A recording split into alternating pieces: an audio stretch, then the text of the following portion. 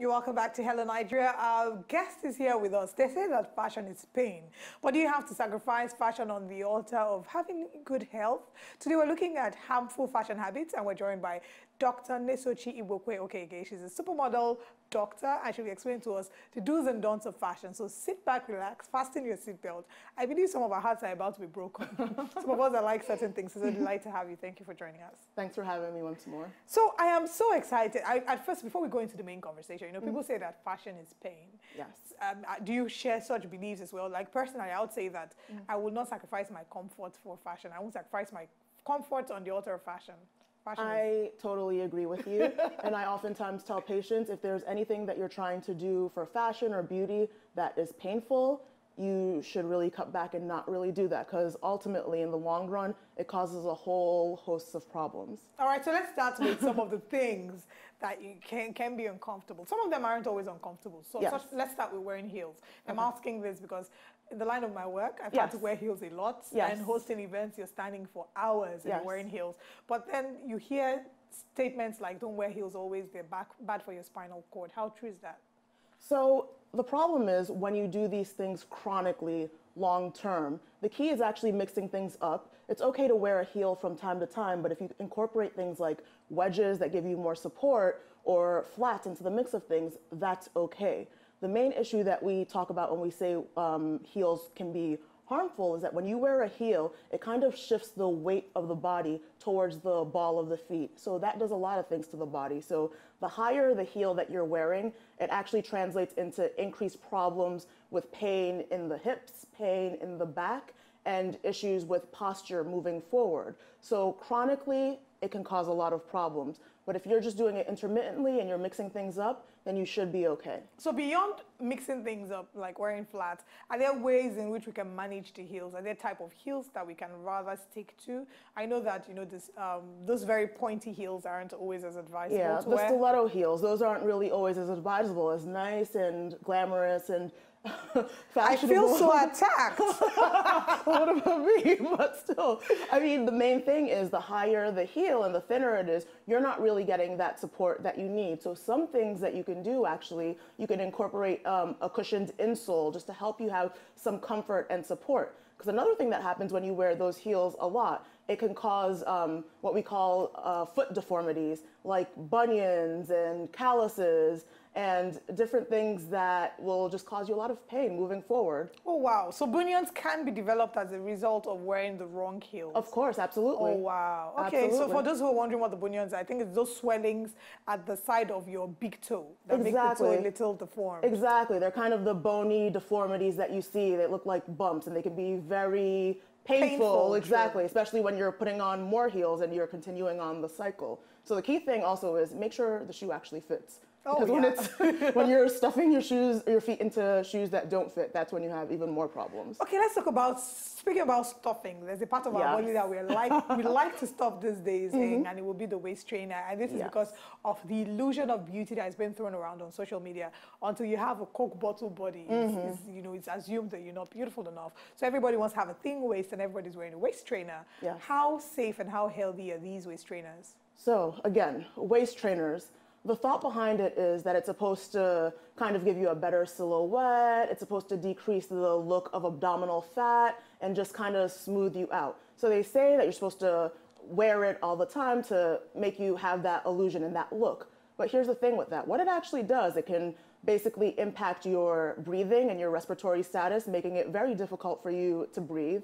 And also another thing it can do is it could kind of compress your internal organs. If you're wearing any kind of compressive device or compressive clothing for that long, over a long period of time, it does harm to the organs. It can actually, sometimes if you're wearing it for too long and it's too tight, decrease the blood flow to certain organs of the body, like the kidney, liver, intestines, which is not good. No one should be doing that in the name or for the sake of beauty. So it's really not advised to do that all the time because it can have problems. And also skin irritation too. Some of the materials that they use can really cause some skin irritation on the actual body. Now this thing you're saying, you know, a lot of people are not going to understand and take this lightly because 80%, of social media posts, those who are pushing for healthy living, they're telling you get your waist trainers, they're doing discounts, they're telling you to work out with your waist trainers on. How about the working out bit? Is that safe? It's not the safest thing. Think about it. If you're working out, running, jogging, lifting weights, whatever it is that you're doing, you need to be kind of free and let your body naturally do what it needs to do while it's exercising. When you're compressing the body's internal organs and you're having difficulty breathing on account of having that very tight waist trainer on, that's really not going to help your workout much. If anything, it might just make you feel a little bit more distressed. So what is the way forward for people who are trying to have an illusion of slimmer waistline? Would you rather recommend they go for liposuction? Because now we're starting to see a lot of people going for cosmetic surgery, which is my third angle. There are people who feel that, if you don't like it, fix it. We're enhancing body parts, reducing fat from certain body parts. Would you say these are healthy as well? So I believe there are healthier options in regards to getting that body silhouette that you want to. I feel that many people don't give, regular or normal lifestyle modifications a chance. And when I say that, I mean lifestyle modifications as in dieting and exercising and actually doing the right things in the right combination to get that weight loss and that silhouette that you actually want. Lots of people tend to jump the gun sometimes and just go and opt for cosmetic surgery. What you have to realize is with any cosmetic surgery, there is always a risk that is involved with it. So you really need to take heed if that's something that you would want to move forward with for yourself. Wow, this is very interesting that we're having these conversations. Now, there are several other things that we'll look at, and I would like us to talk about contact lenses. This is because I remember growing up, I always wanted to wear contact lenses, and my mom scared the living daylight out of me. So how safe or unsafe are these contact lenses? So in general, contact lenses are safe, but when they actually become unsafe is when you're not really taking the right precautions to take care of them. So some people are not cleaning them out properly, and also some people sleep with them for way too long. Some of the things that can happen when you're not cleaning out your lenses or you're sleeping with them for a long time, things can develop like bacterial infections of the eyes or corneal ulcerations. You can actually start getting ulcers in the cornea of the eye. So the main thing is just the hygiene component of that. If you're not keeping your contacts well maintained and clean, then you put yourself at an increased risk. But if you're doing the right things and following the instructions as per your doctor, you should be, for the most part, okay. All right, let's talk about weaves. Artificial weaves have become a thing. Not everybody has nappy hair anymore. Okay. So how safe or unsafe are these? Okay, so amongst Nigerians, African women in general, we love to try out different hairstyles. Nothing wrong with that. But anytime you have a hairstyle like braids, weaves, wigs, anything like that, it puts one at a risk for what we call traction alopecia. What that means is that there's so much tugging and pulling on the hair that it actually causes a hair loss over time. And it actually comes in a bit of a process. Okay, it's really an inflammatory process of the follicles, meaning that the hair follicles start to become really inflamed. Does that include the falling off of the edges? Exactly. So when people say, I've lost my edges, that's usually what we're talking about, the traction alopecia. Usually there's been that pulling and that tugging really around the front of the hairline due to some of these styles that it causes them to lose that hair. So initially, when you start seeing the process of that traction alopecia, the first thing that one usually sees is it starts out as little bumps that can be a little bit painful and irritated, and then that usually progresses to a stage whereby you might see a little bit of a hair loss, and then finally you may see complete hair loss of that area. So there are some things that one can do to help reverse that, but when it gets to the point when it's scarred over, what we call scarring alopecia, once the scarring alopecia has occurred, it's irreversible and you've lost that hair for good. The only way to get anything back is if you actually get a hair transplant, which most people are not gonna do. So what is recommended is if you are wearing wigs, weaves, braids, or anything of that sort, you need to give your hair a break sometimes. You need to mix it up. If you feel like there's too much tugging or pulling or tightness, or one thing, if you notice that you're getting headaches, I know many times when you get your hair braided or you do a style, you can feel, that heaviness and that headache. If that's happening all the time, that's pretty problematic because over the course of time, you're going to continue to lose that hair. So I should think that wigs are safer because you can just yank them off at the end of the day with your neat cornrows underneath and then put them back on in the daytime. It depends on the kind of wig, actually, but just keep in mind, this is the golden rule of any of these weaves, wigs, or anything like that. If you're feeling that pull or that tug, that's not a good thing. How about perms hair? We're seeing a lot of people now reversing to having nappy hair and maintaining the natural hair. You know, we have hashtag Team Natural. Yes. But there's still some of us who have not yet recovered from the relaxers. Yes. How dangerous are they to our hair? So relaxers for the hair, it gives people the straightened looks that they require, but there are, or that they would like, not that they require, but there are some risks that go along with it. A lot of the chemicals can actually be damaging to the hair. Okay, so using that over time can cause a lot of breakage. And there have been studies that have kind of associated the increased use of hair relaxers with the increased rate of fibroids in blacks.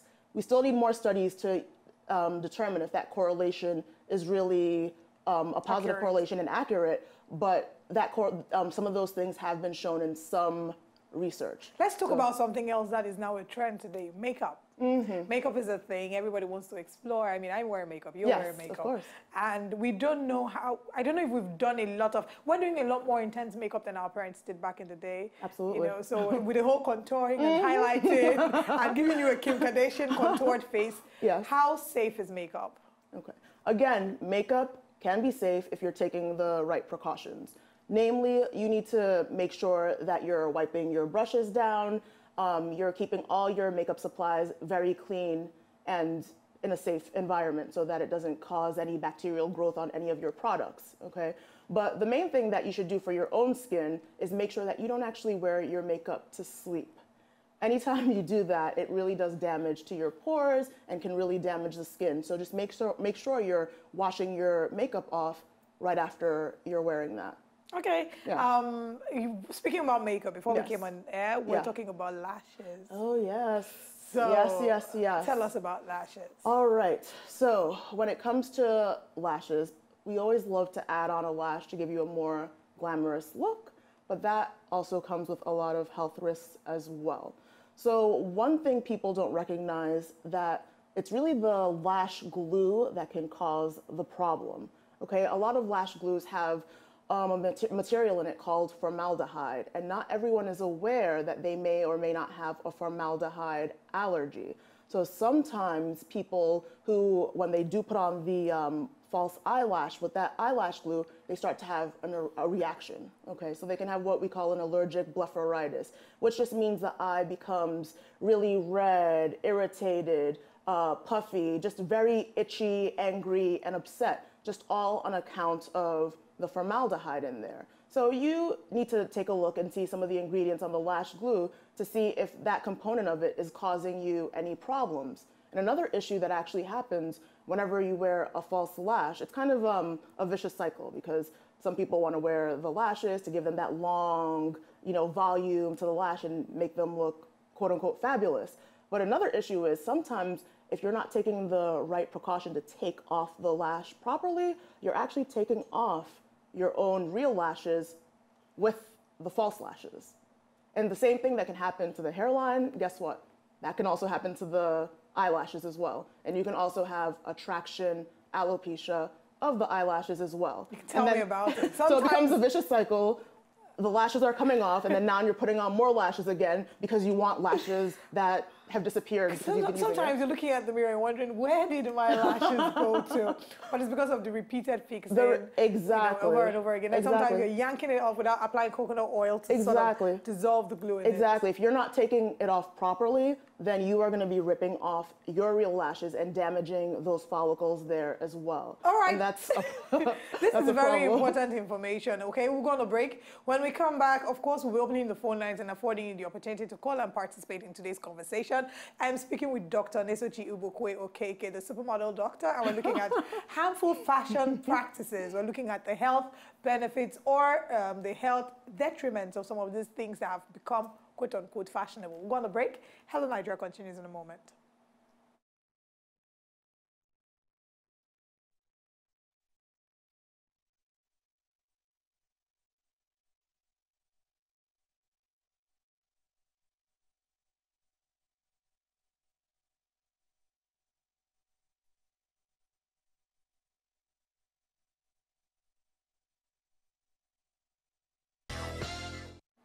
And if you're just joining us, this is Hello Nigeria. We've been speaking about harmful fashion practices with Dr. Nesochi Igbokwe, Okeke. The phone lines are open. The numbers to call are scrolling on your TV screen. We have just a few more minutes before we wrap up this conversation. What are some of the questions you've been itching to ask, to find out how safe or unsafe they are? Now, before we went on the break, we've spoken about several practices, fashion practices, and the benefit or the detriment of them. We've spoken about lashes, makeup, contact lens, artificial weave, weave-on wigs, permed hair. Yes. What else? Waist trainers. Yes, we did speak about that. Yes, we did speak about waist trainers. Let's look at piercings. A lot of people these days find piercings really fashionable. Some people have as much as 5 or 6 or 1 earlobe. How healthy are they?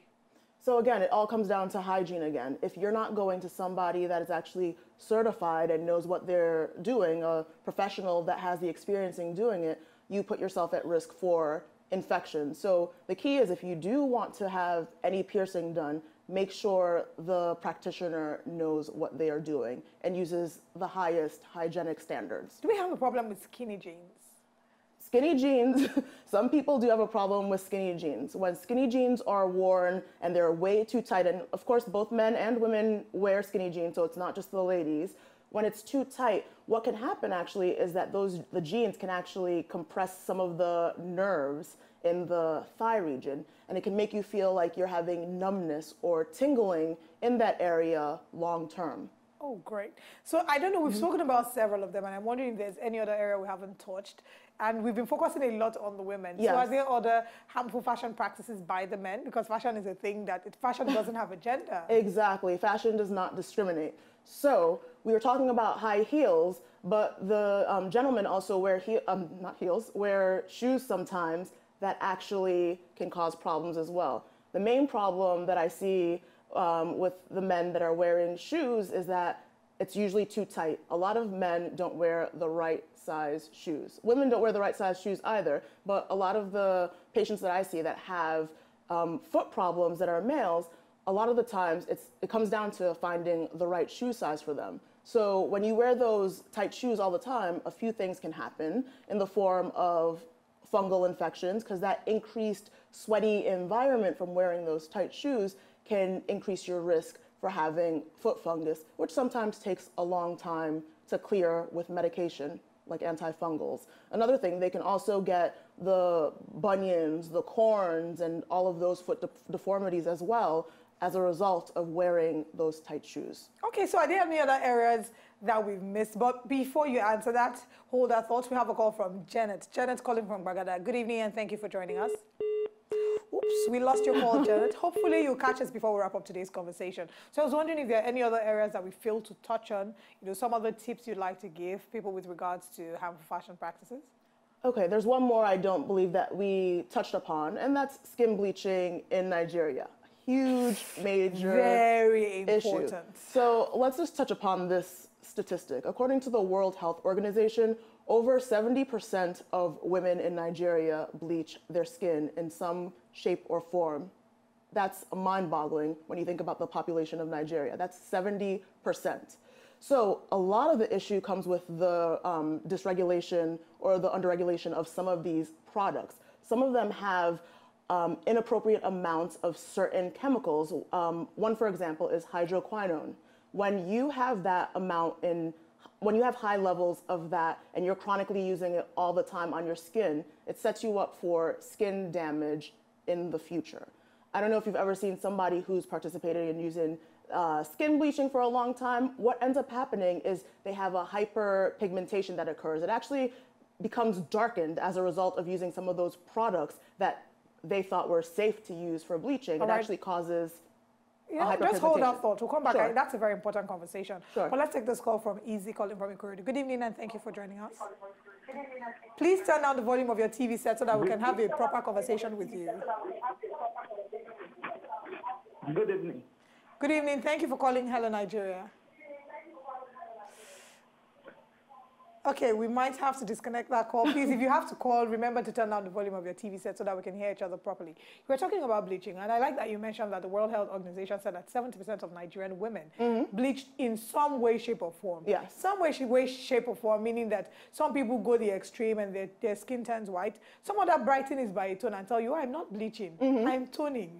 Now, from where I stand, I used to think that the definition of toning was something that tightened your skin pores, but it seems that we've changed the definition of toning these days. Toning is now like brightening your complexion a little. So people don't want to, there's a stigma surrounding the word bleaching. Exactly. So there's a stigma surrounding the word bleaching, but what it ultimately is when you are trying to change the pigment of your skin, that is a bleaching process. So we have to call it what it is. Okay, so if you want to use toning as your code word for it, it's still posing the same health risks, whether you're toning, bleaching, lightening, or whatever else you want to call it. All right, it can be dangerous. It is dangerous. Yeah. Let's talk to Tara calling from Benue. Hello, Tara. Thank you for calling. Hello, good evening. Good evening. Thank you for joining us. Please, I want to ask a question. Go ahead. Is this Wazobia FM? I mean, Wazobia Max TV? Yes, it is. Yeah, please. In fact, I find the program so interesting. I'm calling from Benue State. Thank you so much. Now. Thank you for calling. But I want to ask, in fact, when she talked about that of the part of relaxing of hair, I'm carrying natural hair now, but my hair is so coarse that I can't even comb the hair. I'm even tired. So I'm having this notion of maybe I should go back into relaxing the hair. I don't know, but from what she has explained. Okay. All right, Tara, thank you for calling.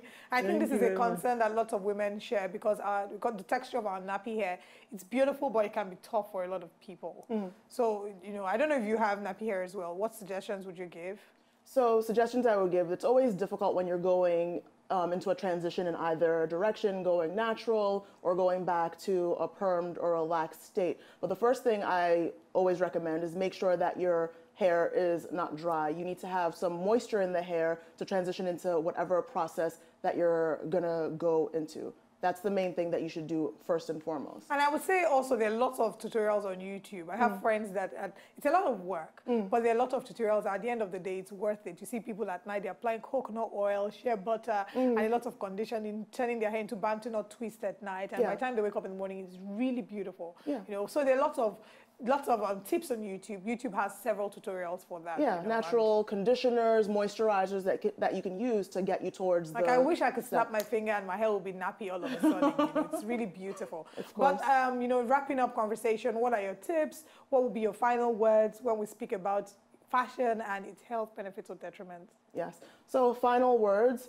Fashion is great because it helps you express yourself. It's a wonderful form of self-expression. But with that said, never let any fashion trend cause you pain and ultimately harm. It's just not worth it at the end. And also my final words would be that you are beautiful. Learn to accept yourself just the way you are. If you don't accept yourself, then nobody else will. The standard of acceptance which you place on yourself is the standard of acceptance that the world will give to you. So learn to accept yourself. Love yourself in whatever shape or form you come.